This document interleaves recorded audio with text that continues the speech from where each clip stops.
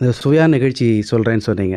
அதான் அதில் அவ்வளோ படங்கள். இப்போது அதுக்கு முன்னால் வந்து பலே பாண்டியா, இன்னும் நிறைய படங்கள் அப்படி நிறைய வேலை செஞ்சுருக்கேன். அது Velumani producer and APM Chettiar அவர்கள், இவங்கெல்லாம் என்ன பண்ணுவாங்க, அது அவருக்கு தெரிய வந்திருக்கு. ஒரு சம்பளம் பேசுவாங்க, வேலை செஞ்சதுக்கப்புறம் கூப்பிட்டு படம் நல்லா பண்ணணுன்னா கூப்பிட்டு படம் நல்லா இருக்குது மியூசிக் உட வச்சுக்கொண்டு கொடுப்பாங்க. இது எப்படி நான் சொல்லாமே அவருக்கு தெரிஞ்சிருக்கு. இப்படி ஒரு இன்சிடெண்ட்டு பல படங்கள் நான் ஒர்க் பண்ணியிருக்கேன். நான் அப்போ வந்து சம்பளத்தெல்லாம் ரொம்ப எதிர்பார்த்ததில்ல, எனக்கு வேணும்போது கிடச்சிது. அதான் சொல்கிறேன்னே, இல்லை என்ற நாள் இல்லை, இன்னும் ஆசை இல்லைங்கிற மாதிரி போயிட்டே இருந்திருக்கு. ஒன்றும் பிரச்சனை இல்லை. ஒரு நாள் என்னாச்சு, அவர் வந்து பல படங்கள் இப்படி வெற்றி படங்கள்லாம் எடுத்தார். ஃபைனான்சியலி கொஞ்சம் டைட் ஆச்சு அவருக்கு. அவருடைய ஃபீலிங் என்னன்னாக்கா சொல்லுவார், 7ஆம் தேதி நான் என்னுடைய ஸ்டாஃப்ஸ்க்கெல்லாம் சம்பளம் கொடுக்கறதுக்குள்ள நான் உயிரோடு இருப்பேன். அப்படி இப்படி அடிக்கடி சொல்லுவார். நான் இது மாதிரி சொல்லாதீங்க சாமி, நான் சாமின்னு அவ்வளோ பெரிய அவங்க கூட. ஸோ கங்கா கௌரின்னு ஒரு படம் எடுத்தார். அவர் எடுத்து உடனே அதுக்கு பூஜை போட்டார். என் பேர் தான் மியூசிக் அனௌன்ஸ் பண்ணி இன்விடேஷன்லாம் போட்டு நான் பூஜைக்கெல்லாம் போயிருந்தேன். இந்த கங்கா கௌரி படம் பூஜை போட்டு ஒரு 1.5 மாதம் 2 மாதம் ஆச்சு சார். என்னை பாட்டுக்கே அவர் கூப்பிடல, கம்போசிங் கூப்பிடல, ரெக்கார்ட் பண்ண சாங் கூப்பிடல, ஷூட்டிங் நடந்துட்டு இருக்கு. ஜெமினி கணேசன்லாம் ஒரு ஸ்மால் பட்ஜெட் படம். அந்த காலத்தில் அது ஏன் பட்ஜெட் அப்படின்னா பெருசாக எடுத்து கொஞ்சம் அடிப்பட்டதுனால கொஞ்சம் சிக்கனமாக எடுக்கணும்னு ஆசைப்பட்டார் நினைக்கிறேன். எடுத்தார். நான் போனேன். நான் என்ன வந்து ரொம்ப அவர் வீட்டு புள்ள மாதிரி நினைப்பார் என்ன. அவ்வளோ ஏன்னா எனக்கு சின்ன பிள்ளைங்க தெரியும் எனக்கு. அவர் மகாலிங்கம் டிஆர் அப்போ அங்கேருந்து பழக்கம் எனக்கு அவர் எல்லாம் சூப்பராக காலத்தில் இருந்துடலாம். 2 மாதம் ஆச்சு.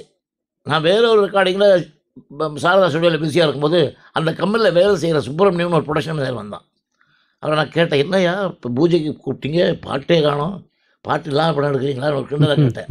இல்லை எடுப்பாங்க வருவாங்கன்னு போயிட்டான். அப்புறம் ஒரு 10 நாள் மறுபடியும் கரெக்டாக மாட்டினான். உள்ளது சொல்லிடலாம், பாட்டு வேறு ஏதாவது போட்டுருக்கீங்களா மியூசிக் டேரக்ஷன், இல்லை என்ன தான் போடுவா இருக்கீங்களா, என்ன தானே கூப்பிட்டாரு. இல்லைங்க சொல்லியா ஏன் தாய்ங்கிற, அவர் ரொம்ப மனசில் வெந்துக்கிட்டு இருக்காரு. என்ன காரணம்? இல்லை நான் விசுவுக்கு நிறையா பணம் கொடுத்து பழகிட்டேன், பட்ஜெட் படம் எடுக்கிறேன், இதில் அவருக்கு நான் எப்படி கம்மி சம்பளமாக கொடுப்பேன், என் மனசு நினச்சா கஷ்டமாக இருக்குது. அவர் காரணம் 1000 ரூபா எவ்வளோ படங்களை எனக்கு ஹிட்டாட்டு ராயல்ட்டி எனக்கு அப்படி வந்துருக்கு. எனக்கு அந்த காலத்தில் ராயல்ட்டின்னு எல்லாம் ப்ரொடியூசருக்கு தான் போகும், ஒரு சிங்கிள் டீ கூட எனக்கு வராது. அதாவது அப்படி ஒன்று கிடந்ததும் தெரியல, பிழைக்கவும் தெரியல, ஒன்றும் தெரியல. நேராக போய் கடவுளே முருகான்னு சாமியை கும்பிட்டு அம்மா தாத்தாட்ட ஆசீர்வாதம் வாங்கிட்டு போய் என்ன பிடிச்சி வந்துடுவேன். ஸோ இது வந்து ஏன் என்னாச்சு, ரொம்ப நொந்து போயிருக்காருங்க, உங்களுக்கு எப்படி கம்மியாக சம்பளம் கொடுக்குறதுன்ட்டு எனக்காக கொஞ்சம் கஷ்டமாக போச்சு. அடுத்த நாள் காலையில் கரெக்டாக 7:15 மணிக்கெல்லாம் எழுந்திரிச்சு குளிச்சு சாமி கும்பிட்டு பூஜையெல்லாம் முடிச்சுட்டு வண்டி எடுத்து நேராக வீட்டுக்கு போயிட்டேன். அவர் ரெடியாக இருக்கார். என்னம்மா எப்படி இருக்கீங்க, நான் சௌக்கியமாக இருக்கீங்களா, வேலைலாம் நடக்குதான்னு கேட்டேன். நடக்குது கேட்டேன். என்ன மாமா பாட்டே கூப்பிடல, வேறு ஏதாவது மியூசிக் டேரக்டர் போட போகிறீங்களா, உங்களுக்கு அது மாதிரி ஐடியா இருக்கா உங்களுக்கு, அப்படி இருந்தால் போட்டுங்க மாமா, எனக்கு ஒன்றும் அப்ஜெக்ஷன் இல்லை. என்ன விஷு இப்படி சொல்லிட்டேன். இல்லை ஏன் என்ன கூப்பிட மாட்டேங்கிறீங்க, ஏன் பாட்டு எடுக்க மாட்டேங்கிறீங்க தயங்குறார். சொல்லுங்கள். கொஞ்சம் எனக்கு பட்ஜெட்டு சம்பளம் என்ன சொல்கிறீங்க மாமா, எனக்கு தெரியும் நீங்கள் எனக்கு இந்த படத்துக்கு காலனா தர வேண்டாம், நான் தான் மியூசிக் பண்ணணும்னு நீங்கள் விரும்புனீங்களா நினச்சிங்களா, இல்லை என்னை விட வேறு யாராவது போடணும்னு ஆசைப்பட்டீங்கன்னா அது நான் அப்ஜெக்ஷன் பண்ண மாட்டேன். நான் தான் போடணும், எனக்கு கொடுக்கறதுக்கு காசு இல்லை, இல்லை என்னால் சக்தி இல்லைன்னு அப்படி நீங்கள் நினைக்கிறதா இருந்தால் அந்த நினைப்பை அகற்றிடுங்க, நான் தான் வேலை செய்வேன். இல்லை வேறு ஏதாவது மியூசிக் டைரக்ட் செய்யணும்னு சொல்லுங்கள், நானே போய் உங்களை ஃபிக்ஸ் பண்ணி கொண்டு உங்களுக்கு ஒப்படைக்கிறேன். அவர் அழுதுட்டார். நான் கட்டிப்பிடிச்சு, என்ன இவ்வளோ பெரிய தன்மை வச்சுருக்கேன், இல்லை என்னுடைய உள்ளத்தை சொன்னேன், உண்மையை சொன்னேன், நீங்கள் கஷ்டப்படக்கூடாது, உங்களுக்கு எந்த கஷ்டம் வராது. அப்படி அந்த பாட்டை எடுத்து அப்புறம் மதுரையை மீட்ட சுந்தரபாண்டியன் கடைசியில் எம்ஜிஆர் வச்சு அவர் படத்துக்கு மட்டும் நாங்கள் கம்போசிங் உட்காரும்போது எம்ஜிஆர் தலையிட மாட்டார், பிஆர் பந்துலது மட்டும் மாட்டார். ஒரு தடவை அப்படி தலையிட்டார் 1000 ஒருவனுக்கு. அவருக்கு ரொம்ப கோபம் வந்துடுச்சு. நீங்கள் என்ன இப்படி மியூசிக்கெலாம் நீங்கள் கேட்கணும்னு ஆசைப்படுறீங்களாமே, அதெல்லாம் என்கிட்ட வச்சுக்காங்க, நான் வந்து எல்போர்டு மியூசிக் டேரக்டர் வைக்கல. அவர் சொன்னார், நான் ஒரு நல்ல மியூசிக் டேரக்டர், விஷயம் சங்கீதம் தெரிஞ்ச மியூசிக் டேரக்டர் தான் வச்சுருக்கேன், அவர்கிட்ட எப்படி வேலை வாங்கணும்னு எனக்கு தெரியும், நீங்கள் சும்மா அந்த கால் ஷீட்லாம் எடுக்கிறதுக்காக அப்படி என்ன போட்டு சோதிக்காதுன்னு போட வச்சுட்டார். பயந்துட்டார். என்ன எப்படி சொல்லார், அவ்வளோ போல்டாக பேசுவார். அது எதுக்காகனாக்கா அவர் படத்தை பொறுத்த வரைக்கும் அவர் தான் அத்தாரிட்டி. அது எனக்கும் அவருக்கும் உள்ள டேஸ்ட், எனக்கு என்ன பிடிக்குமோ அதுக்கு அவர் பிடிக்கும். இப்போ நீங்கள் உங்களுக்கு பிடிச்ச மாதிரி படங்கள் டைரக்டர் இருக்காங்களான்னு கேட்பீங்க, அந்த கேள்விக்கு சொல்கிறேன். எனக்கு பிடிச்ச டேஸ்ட் அவருக்கு பிடிக்கும், இல்லை அவருக்கு என்ன பிடிக்குங்கிறது எனக்கு தெரிஞ்சு அதுக்கு நான் மாற்றிக்கவும் தெரியும். இது வந்து ஒரு இப்போ நானே மியூசிக் பண்ணும்போது இப்போ நான் சொல்ல உங்களுக்கு சுருக்கமாக சொல்கிறேன். எங்கிட்ட வந்து அந்த காலங்களில் மியூசிக் டைரக்டர் டைரக்டர் பண்ணும்போது என்ன வந்து கேட்பாங்க பிளெயினாக, ஜி ராமநாதன் அந்த படத்தில் அந்த பாட்டார் போட்டார் பாருங்க, கேவிஎம் போட்டார் பாருங்க, அந்த மாதிரி இப்படின்னு அதை சொல்லி காமிப்பாங்க. அதுக்கப்புறம் இப்போ வர்ற மியூசிக் டைரக்டர், இப்போ இருக்கிற டைரக்டர்கள் விஸ்வநாதன் ராமூர்த்தி அந்த மாதிரி போட்டாங்க பாருங்க, அந்த பாட்டு வேணும், அந்த பாட்டு வேணும்னு சொல்லி காமிக்கிறது இயல்பு. அந்த சாங் பாப்புலர் ஆச்சுன்னா அந்த மாதிரி வேணும்னு கேட்பாங்க. இருந்தாலும் நான் ஒன்று என்ன சொல்லுவேன், எல்லாருக்கும் தனித்தன்மை வேண்டும். இப்போ நான் படம் போய் பார்க்குறோம் தியேட்டரில், சப்போஸ் டைட்டில் மிஸ் பண்ணிட்டோம்னு வச்சுக்க, டைட்டில் கார்டை மிஸ் பண்ணிட்டோம், யார் நான் ஜனங்க ஆடியன்ஸ், ஒரு லே மேன், ஒரு சாதாரண வேலை செய்கிறவன், படம் பார்க்கக்கூடியவன் ரசிகன், அவன் போய் பார்த்தானா முதல் பாட்டு பார்க்குறான், இல்லை ரீல்கார்டிங் மியூசிக் கேட்குறான், அடடே இது ஜி ராமநாதா, அடடே இது கேவிஎம், அடே இது விஸ்வநாத ராமூர்த்தி, அடே இது விஸ்வநாதன் ஒத்துக்கணும். அவன் அது அந்த அளவுக்கு ஒரு தனித்தன்மை இருக்கணும். அந்த தனித்தன்மையை உண்டாக்குறதுக்கு நாங்கள் முயற்சி பண்ணோம், கஷ்டப்பட்டோம், பாடுபடுறோம். அது ஒரு இல்லை, அது ஒரு பெரிய விஷயம் இல்லையா? நீங்கள் தனித்தன்மை எஸ்டாப்ளிஷ் பண்ணுறோங்கிறது பல காலம் நீங்கள் அதுக்காக வந்து உழைச்சிருக்கணும். அந்த தனித்தன்மையை மக்கள் மனசில் ஒரு உழைச்சிருக்கணும். என்னை முன்னோடிகள்கிட்ட பல விஷயங்களை கற்றுருக்கணும், அவங்கள்ட்ட அனுபவப்பட்டிருக்கணும். நான் ஒன்றும் எந்தரோ மகானுபாவம் வல்லத்தில் வல்லவனுக்கு வல்லவன் சொல்லுவாங்க, அது உண்மை. இப்போ நானே சில டயத்தில் சில பாடகர்களையோ, சில கசல் சிங்கர்ஸையோ, சொல்லி ஹிந்தி பாடல்களையோ, தமிழ் கச்சேரி பண்ணுற முடியோ பாட்டு கேட்கும்போது எனக்கு அழு வரும். எவ்வளோ டேலண்ட் உள்ளவங்க அவங்கெல்லாம் என்ன மாதிரி தெரிஞ்ச அளவுக்கு வரலையே, வரணும் கடவுளே நான் வேண்டுவேன். அது வந்து சங்கீதம், அது இங்கீதம், அந்த குணம் இருக்குது. சத்தியமாக சொல்கிறேன். அது நீங்கள் ஆரம்பத்திலே சொன்ன மாதிரி இந்த பாடலில் இந்த மனிதன் நல்ல மனிதனாக இருக்கணும் தான் பிரியப்படுறேன். அதுக்கப்புறம் அவங்க பாருங்களேன், பந்துரு, நான் வாசனை பற்றி ஏற்கனவே சொல்லிருக்கீங்க. டி.ஆர். சுந்தரம், பில்லா கிருஷ்ணமூர்த்தின்னு ஒரு டைரக்டர், அவருக்கு வந்து பில்லான்னு ஒரு படம் எடுத்தார், அதுக்காக பில்லா கிருஷ்ணமூர்த்தின்னு பேர் வந்து ரஜினி. அவரும் அப்படித்தான். பாலாஜிக்கு ரொம்ப சின்சியர் மேன். பாலாஜிக்கு ஆஃபீஸில், பாலாஜி ப்ரொடக்ஷனில் பல படங்களுக்கு அசிஸ்டன்ட் டைரக்டராக இருந்து ப்ரொடக்ஷன் வந்து உழைச்சி வந்தவர். அவருக்கு துணிஞ்சு பாலாஜி அவர்கள் ஒரு சான்ஸ் கொடுத்தார் டைரக்ஷனுக்கு. ஸோ அவர்கிட்ட நான் எப்படி பண்ணுவேன், என்ன டேஸ்ட் உள்ளவேன், எனக்கு என்ன டேஸ்ட்டுன்னு அவர் வந்து கேட்டார் பாலாஜி. உங்களுக்கு எந்த மியூசிக் வேணும் போட்டுங்க உங்கள் இஷ்டத்துக்கு, இல்லை எனக்கு விஸ்வநாதன் போகிறோன்னு சொன்னது. அப்படி ஒரு டீம் காம்பினேஷன். அதுக்கப்புறம் கேஎஸ் எதுவான்னு சொன்னேன். கேஎஸ் எதுவான்னு சொல்லும்போது இன்னொரு விஷயம் சொல்ல வேண்டிய முக்கியமான விஷயம், வயலார் பாட்டு எழுதினார், பனி தீராத்தவன் ஒரு படம். அந்த படத்தில் ஒரு டிஃப்ரெண்டான சீக்வன்ஸ், அதை நான் பாடணும்னு சொல்லலை, அதை கம்போஸ் பண்ணி அதை பாடுறதுக்காக யேசுதாஸ்கிட்ட கால்ஷீட் கேட்குறோம். இது அவரோட கேரளாவிலே சொன்னேன், ஏசியான டிவிலே சொன்னேன், உண்மையாக தெரிஞ்சுக்க வேணும். அதுக்கு முன்னால் ஒரு 2-3 இடத்துல நாங்கள் ரெக்கார்டிங் போட்டு ஒர்க் பண்ணுவோம், அவ்வளோ பிஸியாக இருப்போம். அதில் என் கூட வேலை செஞ்சவர், என் கூட இருந்தவர், எனக்கு முன்னால் இருந்தவர் சீனியர் கோவர்தனன் ஒரு மியூசிக் டைரக்டர், சுப்பராமன் சாருக்குலாம் எனக்கு முன்னால் இருந்தவர். அவர் என் கூட கொஞ்சம் அசிஸ்டன்ட் மாதிரி ஒர்க் பண்ணார். அசிஸ்டன்ட் மாதிரின்னா அவர் என்னை விட பெரிய புத்தாரி, பெரிய ஞானஸ்தான். இதுவும் நான் அவரை கோத்துக்கிட்டேன். அவர் ஒரு இடத்துல ரெக்கார்டிங் நடக்குது, என்னுடைய குரூப் ஒரு இடத்துல இருக்காது, இப்படி நடக்குது. அந்த ரெக்கார்டிங் கேப்பில் போய் எப்படி வந்துருக்குன்னு போய் பார்க்கலான்னு போய் பார்த்தேன். ஒரு மலையாள பாட்டு, அந்த பாட்டில் யேசுதாஸ் சரியாக பாடலைன்னு இவரை பிடிச்சி சத்தம் போட்டேன். கொஞ்சம் கோவம் வரும், பட் அதே அப்போவே மறந்துடுவேன். ஏன் கோவம் வருதுனாக்கா, அந்த ப்ராஜெக்ட் நல்லா வரணுமே, எப்படி இவ்வளோ நாள் இருக்கியே, என்ன நீ புரிஞ்சுக்கலையே, நம்மலாம் ஒன்றா இருந்தோம் இல்லையா, எப்படி என்ன குறை வச்சேன் உனக்கு, ஏன் இப்படி பண்ணுற, இந்த கோவம் தான், புரிஞ்சிக்க மாட்டேங்கிறீங்களா, எவ்வளோ தொழிலுக்காக அப்படி எதுவும் கொஞ்சம் சத்தம் போட்டேன். யேசுதாஸுக்கு அது மனசு பிடிக்கல, போய் அழுதுட்டு கோச்சிட்டு போயிட்டார். ஸோ யேசுதாஸ் வந்து எனக்கு ரொம்ப பிடிச்ச ஒரு வாய்ஸு. அவர் வந்து என் கூட முதல்ல பாட வரும்போது அவருக்கு நான் தான் முதல்ல பாட்டு கொடுத்தேன்னு சொல்கிறத விட பாலச்சந்தர் முதல்ல கொடுத்தாரு, காதலிக்கு நேரத்தில் பாடினார். அப்புறம் அவர் முயற்சி செய்து அவருடைய வாய்ஸை ப்ராக்டிஸ் பண்ணி பெரிய வித்வானாக இருக்கார். இப்போ அவர் எனக்கு பார்க்கும்போது அவ்வளோ சந்தோஷமாக இருக்குது. ஒரு சின்ன மனஸ்தாபம், இவர் திட்டினது அவர் தப்பாக நினச்சிட்டார் போல இருக்கு. அப்புறம் நான் பாட கூப்பிட்டானா அவர் அவாய்ட் பண்ணிட்டே இருந்தார். ஸோ அவருக்கு ஒரு நல்ல பீரியட் வந்தது, பாடிட்டே இருந்தார். வரல, நான் மறந்துட்டேன். மலையாள படம் கம்போஸ் பண்ணும்போது இது பாட்டு ஆரான பாடாம போனது, இது யேசுதாஸ் பாடியாக கொள்ளலாம், வந்து இடிச்சு வைக்கும் அப்படின்னு இந்த ப்ரொடியூசர்கிட்ட. இந்த ப்ரொடியூசர் தம்பி தான் ஃபோன் பண்ணார். அப்போ அவர் என்ன வந்துடுறாரு, அவர் என்ன சொல்லிவிட்டு ஆறான மியூசிக்னு கேட்டிருக்காரு. அப்போ எம்எஸ் ஐயோ நீங்கள் சமயம் டிசம்பர் வரைக்கும் எனக்கு கால் ஷீட் இல்லையா அப்படின்னு போன வச்சுட்டாரு. ஸோ நான் இதை கேட்டேன். இப்போ நான் ஒன்றா பேசணுமா? அப்போ அந்த ப்ரொடியூசருக்கு கோவம் வந்துச்சு. நாங்கள் வெளியே எம்எஸ்டி மியூசிக் அவர் ஒத்துக்க மாட்டேங்கிறாரு, எங்கேயும் பேசணும். ஒரு ஈகோ மாதிரி என்னை கிளப்பி விட்டார். ஏன்னாங்க பாட்டு நல்லா இருக்கும். அந்த வயலார் என்ன பண்ணார், ஆசானே பாட்டு நீங்களும் பாடணும். எனக்கா தில்லுன்னு ஆகிப்போச்சு. எனக்கு தமிழ் வந்துட்டு இல்லாம் மலையாளம் மறந்து போய் இந்த கலாச்சாரம் இருக்கிறார். நான் மதர் பாஷையில் மலையாளம் இருந்தால் கூட அது ஒன்று சொல்கிறேன் உங்களுக்கு, தமிழாவது நீங்கள் தமிழ் மக்கள் உங்களை மன்னிச்சிருவாங்க. எப்படி பாருங்க, புல்கே மாயம் வாழ்வே மாயம் இப்படி தான் பண்ணியிருக்காரு. கண்டசாலா பெரிய சிங்கர். ஆனால் அந்த பாவத்தில் பாவம் போரா போட்டு விட்டுருவாங்க.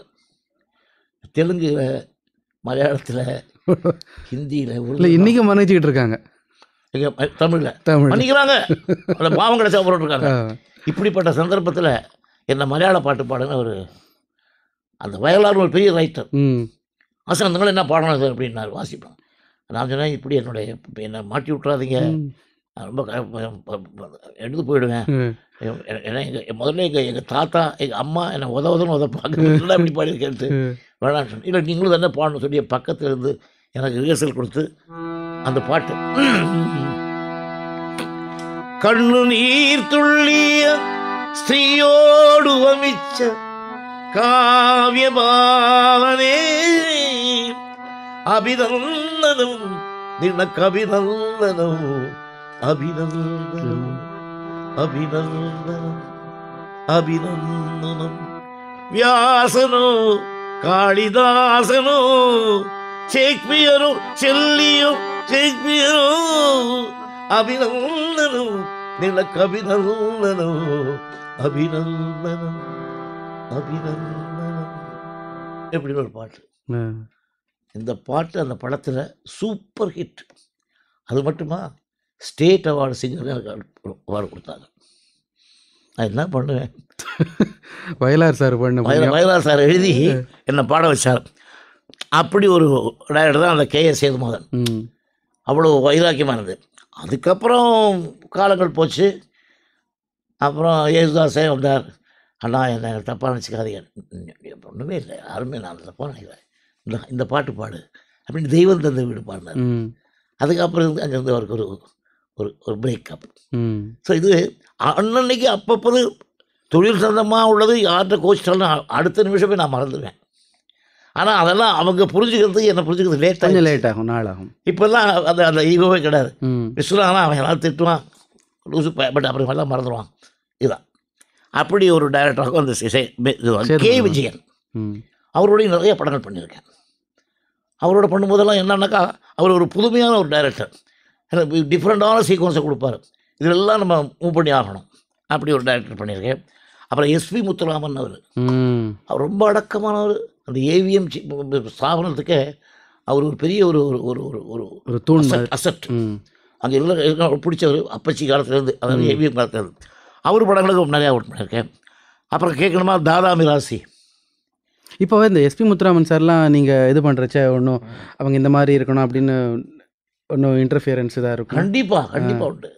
அவங்களுக்கு என்ன வேணுங்கிறத கேட்டு தெரிஞ்சுக்கலாம், கொடுப்பாரு கேட்டா அப்படிங்கிற நம்பிக்கை இருக்குது.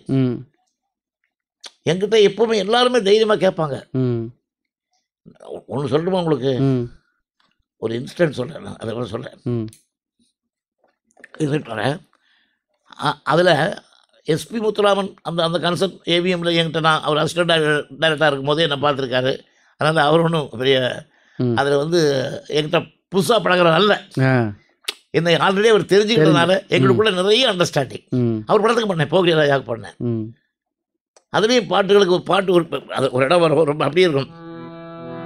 விடிய விடிய சொல்லி தரு என்னொரு பாட்டு, விடிய விடிய, நான் அதிலே விடிஞ்சு போச்சு. அப்படி சில கருத்துக்கள்லாம் இருக்கும்போது அது ஒரு ஸ்டைல் கம்போஸ் சொல்கிறார். அப்புறம் தாதா Mirasi is a great director, புதிய பறவை. அவர் ஒரு ஹிந்தி தெரிஞ்ச டைரக்டராக இருந்தாலும் கூட அவருடைய அப்ரோச்செல்லாம் நல்லாயிருக்கும். அவருடைய படங்கள்லாம் கூட அவர் எனக்கு அந்த கதை சொல்லி முடித்த உடனே என்கிட்ட என்ன டிஸ்கஸ் பண்ணாங்கன்னாக்கா, ராமூர்த்தி தான் கூட இருக்கார். எல்லா பாட்டுலேயுமே ஒரு சின்ன சோகத்துவனி வேணும் எனக்கு. கதை ம். எப்படி ம். நீங்கள் இப்போ திங்க் பண்ணி பாருங்க. உன்னை ஒன்று கேட்பேன், உண்மை சொல்ல வேண்டும், என்னை பாடச் சொன்னால் என்ன பாடத் தோன்றும். அதில் கூட ஒரு சோகத்துவனி இருக்கு. சிட்டுக்குருவி சிட்டுக்குருவி சிட்டுக்குருவி முத்தம் கொடுத்து சேர்ந்திட கண்டேனே. அதுலேயே அந்த ஒரு சோகம் சோகம் இருக்கு. இழையோடுறது. எல்லா பாட்டையும் பாருங்க. அப்படி பாருங்க. இந்த மெல்ல நட மேனியனாக மட்டும்தான் கொஞ்சம் ஹாப்பியாக கொஞ்சம் பிரைட்டாக இருக்கு. அது என்ன கேரக்டர்ஸ் தான். ம். கதை தெரிஞ்சு இந்த ஹீரோவை மடக்கிறதுக்காக இவ்வளோ பேரும் பிளான் ம். பண்ணுறாங்க. ம். இப்போ ஹீரோ மேலே ஒரு காதல் இருக்குது, மாட்டிக்க போகிறான்னு ஒரு ஃபீலிங் பின்னால் வரும். இதெல்லாம் அந்த மியூசிக்கில் வரணுங்கிற மாதிரி ஒரு பெரிய திருள் அந்த சப்ஜெக்ட். இப்போ நான் சொல்கிறேன் உங்களுக்கு, இது எல்லா பாட்டும் எடுத்து பாருங்கள், அது எல்லாமே ஒரு சோகத்தனி துணிக்கிற மாதிரியே இருக்கும். ம். உன்னை ஒன்றுக்கு பார்த்த ஞாபகம், அது பேட்டாஸ்.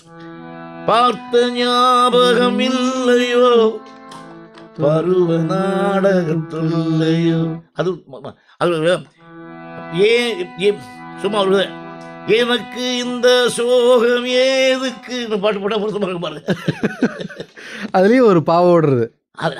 அது ஒரு என்னன்னா இன்பமான ஒரு துன்ப வேதனை. ம். அப்படி வேணும். ம். அது கதைக்கு அப்படி. ஆனால் பாட்டு ஹிட் ஆகணும், ஆனால் பிக்சருக்கு பொருத்தமாக இருக்கணும். அதுக்கு கிளைமேக்ஸ் தான் எங்கே நிம்மதி. அவ்வளோ இவ்வளவு டெவலப்மெண்ட் பண்ணுற ஒரு சப்ஜெக்ட் அது. எல்லா பாட்டுமே ஹிட் அதில். அதுக்கு ரீரெக்கார்டிங் சூப்பர் ஐயா. அந்த காலத்தில் அதுக்கு சிவாஜி வந்தார்னா கூட உள்ள ஆர்கெஸ்ட்ரா கண்டக்ட் பண்ணிட்டு இருப்பேன். அந்த ஆஃபீஸ் பாயோ ப்ரொடக்ஷன் போய் கூப்பிடுவோம், விசில் முடியட்டும், கண்டக்ட் பண்ணி முடியட்டும். அவ்வளோ ஒரு புனிதமான ஒரு தனம். இல்லை, அவருக்கும் அந்த அவுட்புட் நல்லா வரணுங்கிற ஒரு இன்வால்மெண்ட். அங்கே போய் டிஸ்டர்ப் ஆகக்கூடாது ம். அப்படின்னா எவ்வளோ இருக்கும் அதில். அது அவருக்கு இருக்கிற ஒரு இங்கிதம். அவரை வச்சுட்டு நான் என்ன பண்ணேன், ஏதோ அவர் பாட்டு கேட்க வந்திருக்காரு. டேய் கணேசா, அந்த 3வது ரீல் போட சொல்லா அப்படின்னு ஒரு சத்தம் போட்டு சொல்லிட்டேன். என்கிட்ட கணேசன் ஒரு சங்கர் கணேசன். நான் தான் கணேசன், என்ன பண்ணணும்னு கேட்டார். இப்படி ஒரு ஜோவியலாக இருக்கும், ஒரு இன்பமான ஒரு நாட்கள். அதெல்லாம் பசுமையான நாட்கள்.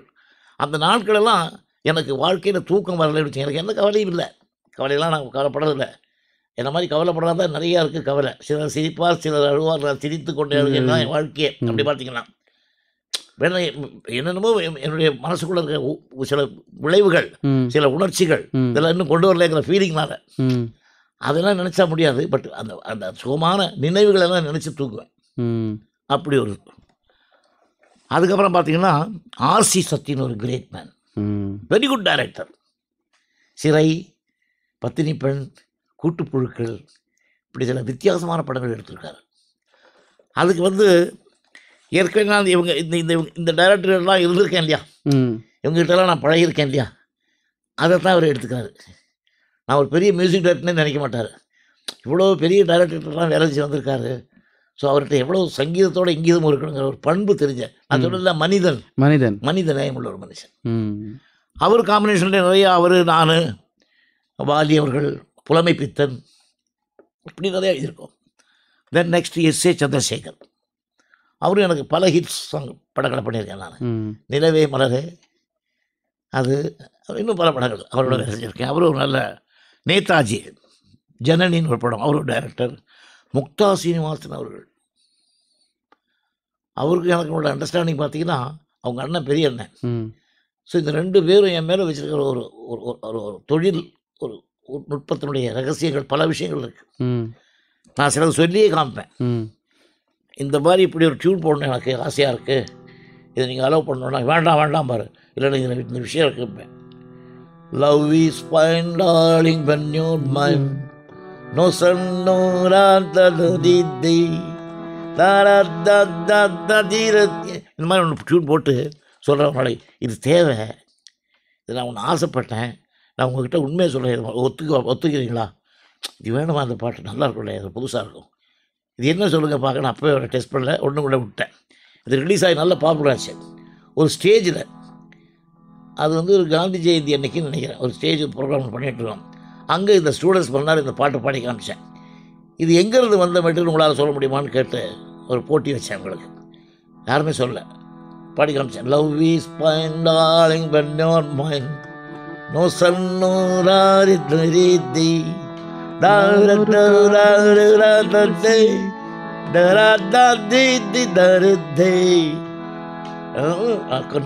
ஒரு காதல் சன்னியாசி. இது எந்த இன்னைக்கு உங்களால் சொல்ல முடியுமா அது எந்த டியூனில் நாங்கள் பிடிச்சிருக்கேன்னு தெரியல.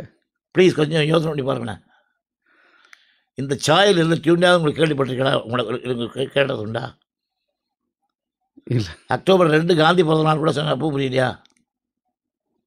ரகுபதி அதே தான். Love is fine darling Raghupathi Raghava Rajaram பதித்த பாவன சீதாராம் நான் ஒரு கசபுக்கோ சன்னதி தே பகவான் நான் ஒரு தானதராதான். லவ் இஸ் அது வேணும்னு அது ஒரு அழகாக பண்ணணும்னு நினச்சி சொன்ன ஒத்துக்கிட்டாரு. இப்படி பல விஷயங்கள் இருக்குது. அப்போ தான் நான் சொல்லுவேன், இதை நான் அந்த சாங் மேலேயும் அந்த துனி மேலேயும் எனக்கு ஒரு ஆவல் இருந்தது. அதை பூர்த்தி பண்ணுறதுக்காக அதை எடுத்து கொஞ்சம் ஒழிச்சு வச்சேன். ஒரு திருடன் திருடனா அது திருடலாம், தப்பு இல்லை. அதை யாரும் கண்டுபிடிக்காத அளவுக்கு ஒழிச்சு வைக்கணும். ஆமாம், ஒன்றிலிருந்து ஒன்று தான். ஆமாம். அப்படி ஒரு டைரக்டர் அவர்கிட்ட எவ்வளோ ஃப்ரீடம் பண்ணாலும் இது ஒன்று உனக்கென்ன மேலே நின்றாய் ஓ நந்தலாரா தாய்மடியில் திரும்பும் அதனுடைய பாட்டு சொல்லுவாங்களே, क्या करो सजनी आए न बालवा क्या करो सजनी आए न बालवा அதனுடைய சாயல். இப்படி சொல்ல இப்படியெல்லாம் இது நான் டைரக்டர்கிட்ட சொல்லியே போட சொல்கிறேன். அப்படி வலம்புரி சோமநாதன் ஒரு நல்ல ரீமேக்கெல்லாம் நல்லா எடுத்துருக்காரு. அதுக்கெல்லாம் ஒர்க் பண்ணியிருக்கேன். நானும் பாடியிருக்கேன் அவர் படங்கள்ல சில பாட்டுகள். K Bhagyaraj is also very good director. Sundararajan R Sundararajan சரணாலயம், சுகமான ராகங்கள் இப்படிதான் பண்ணி இளையராஜாவும் நானும் செஞ்ச படத்துக்கு அவர் தான் டைரக்ட் பண்ணார். ஓஹோ, வெள்ளத்தில் இருக்காது. இப்படி ராமண்ணா, ஏன் நான் கடைசியில் அவர் பேர் சொல்கிறேன்னாக்கா, ராமண்ணா டேஸ்ட் எப்படின்னாக்கா விசு எது போட்டாலும் நல்லா இருக்கும். அதாவது இதுக்கு ஒரு சின்ன உதாரணம் எப்படின்னா, என்னுடைய வாழ்க்கையில் ஒரு பெரிய ஆசை, அது என்னன்னா அது நிறைவேறாமல் போயிடுச்சு. அது என்னன்னு கேட்டிங்கன்னா, ஒரு படத்திற்காவது கேபி சுந்தரபாலமாகிற ஒரு பாட்டு போடணும். அதாவது இப்போ நீங்கள் சொன்னீங்களே டைரக்டர்களை பற்றி சொல்லிவிட்டு வரும்போது, ஒரு டைரக்டருக்கு என்ன வேலை வாங்கின டைரக்டர்களில் ஒரே மெட்டோட ஓகே பண்ண டைரக்டர் அதை பற்றி சொல்ல வரும்போது ராமண்ணா பற்றி சொல்லலாம். பட் அதுக்கு ஒரு இன்ஸ்பிரேஷன் என்னங்கிறத சொல்கிறேன். சுந்தராம்பாள் அவங்களுக்கு, அந்த அம்மாவுக்கு எனக்கு மியூசிக் போடணுன்னு ஆசை. அது வராதான் ஏங்கிக்கிட்டு இருந்தேன். அவங்கள எங்கள் சொந்த ஊர்லலாம் கூப்பிட்டு போய் மலபாரில் எங்கள் ஒய்ஃபோட ஊரில் கச்சேரி பண்ணுறதுக்கெலாம் ஏற்பாடு பண்ணேன்.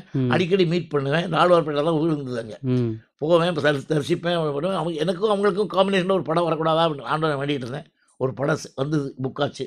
அதுக்கு ரெக்கார்டிங்கு போயிருக்கோம், கம்போசிங் போயிருக்கேன். கேபி சுந்தரம்பாள் பாடணும், நான் மியூசிக் பண்ணுறேன். என்ன பண்ணேன், ஒரு பாட்டு நல்ல வரிகள், எனக்கு இப்போ வரிகள் ஞாபகம் இல்லை அவ்வளோ. அந்த பாட்டு கம்போஸ் பண்ணியாச்சு. அவங்க பாடுறதுக்கு கம்போஸ் பண்ணால் அவங்க ரேஞ்சு, அவங்களுடைய அந்த கர்நாடக சுத்தம்லாம் இருக்கணும் இல்லையா, ரொம்ப அழுத்தமான ஒரு இதில் போட்டுலாம் கம்போஸ் பண்ணேன். கம்போஸ் பண்ணி சரி, அவர் என்ன சொன்னார், கவிஞர் வழக்கம் போல், டேய் இன்னொரு 4 டியூன் போடுது, அந்த மாதிரி எல்லாத்தையும் வாசி காமிப்போம், அவங்களுக்கு எது பிடிக்குது அதை ஒத்துக்கலாம்.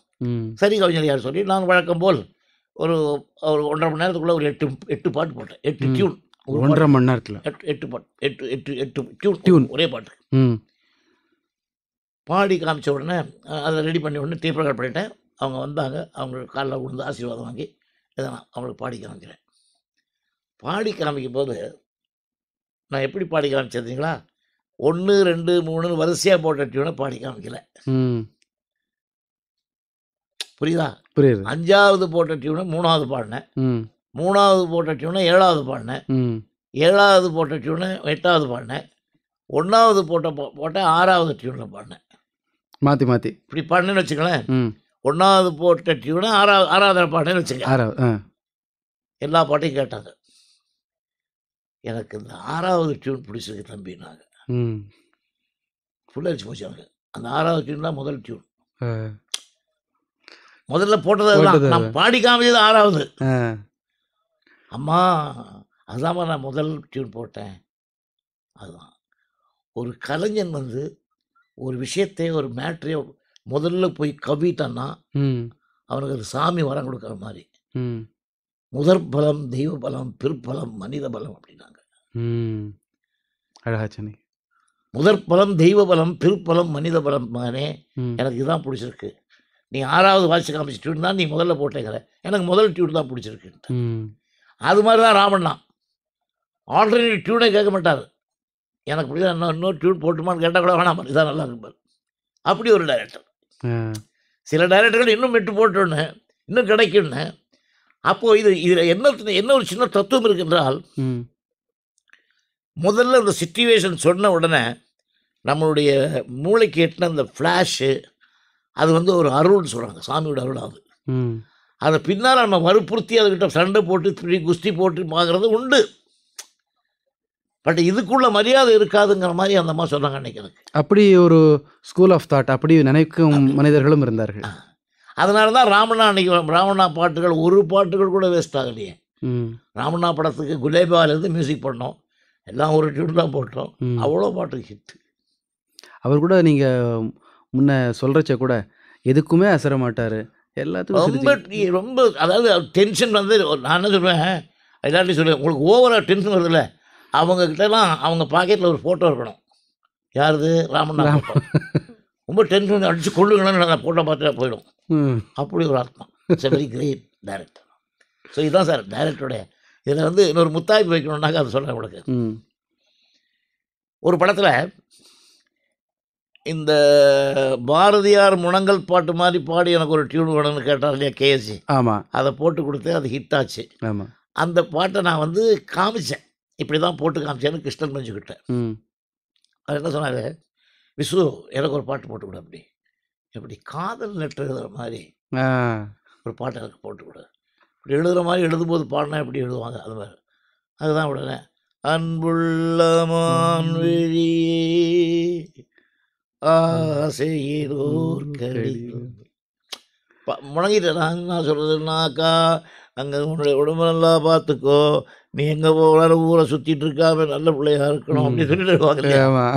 இந்த டைப்பில் டியூன் ஓடுனார். அதுதான் அந்த பாட்டு. அப்படி சில இன்ஸ்பிரேஷன் கொடுப்பாங்க. ம்.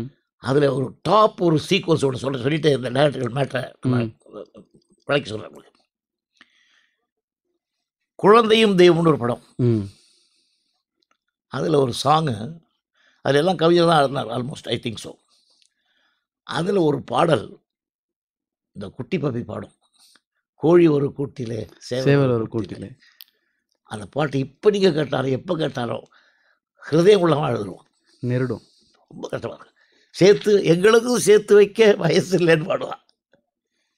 எல்லாம் மனசு புரியல, அவங்க பெரியவங்க மனசு புரியல. ஸோ இந்த பாட்டு படம் பார்த்து உருகுனவங்களாம் எவ்வளவோ பேர் இருக்காங்க தமிழ்நாட்டில். இதை ஹிந்தியில் தோ கல்யாண்னு ம். அதே ஏவிஎம் சிட்டியார், அதே கிருஷ்ணமஞ்சி டைரக்ஷனில் மியூசிக் டைரக்டர் மட்டும் மாற்றிட்டாங்க. அங்கே இருக்கிற ஒரு பெரியவர், ம். அது வந்து ஷாஹூர் நதியான்னு யாரோ ஒரு பெரிய கிரேட் ரைட்டர். ம். இப்போ கிருஷ்ணமஞ்சி என்ன சொன்னாங்க, சாஹில் லுத்யானவி. ஷாஹூர் அதுதான் நினைக்கிறேன். ம். கிருஷ்ணமஞ்சி என்ன சொன்னார் அந்த ரைட்டர்கிட்ட, சார் இது மாதிரி எம்எஸ்சி பண்ணார், கண்ணதாஸ் எழுதினார், எல்லா பாட்டும் படத்தில் எல்லாம் ஹிட்டுங்க, எனக்கு ஒரு பாட்டு மட்டும் அந்த படத்தில், அது யங்ஸ்டர் வந்து வயசானவங்க குழந்தைங்க குட்டி எல்லாம் அந்த பாட்டு கேட்டு அழுதுது. ம். பிகாஸ் ஒய் லைக் தட் அப்படின்னு கேட்டிருக்காங்க. அந்த மீனிங்கோட நல்ல மீனிங், ம். அதை மட்டும் நீங்கள் அப்படியே ட்ரான்ஸ்லேட் பண்ணிடுங்க ஹிந்தியில் ம். அப்படின்னாரு. ஒத்துக்கிட்டான். ம். ஒத்துக்கிட்டு ரொம்ப அற்புதமாக ஒரு வரி கூட மிஸ் பண்ணாமல் ஹிந்தியில் என்ன அர்த்தம் தெரியுது, இது கோழி ஒரு கூட்டில் பாட்டு, ம். அதை க்ளீனாக எழுதி ரெக்கார்ட் பண்ணி மியூசிக் போட்டு படம் ரிலீஸ் ஆச்சு. ஃபஸ்ட்டு ஷோவிலேருந்து அந்த பாட்டு வந்தால் தியேட்டர் முழுக்க கிளாப்பு அழுவும், காசெல்லாம் அள்ளி அடிப்பாங்க. அவங்க வழக்கம் அது அந்த ஊரில். அந்த பாட்டு புகழ் எங்கேயோ போயிடுச்சு. ம். அந்த படம் 25 வருஷம் 25 வாரம் போகிறதுக்குள்ள ம்.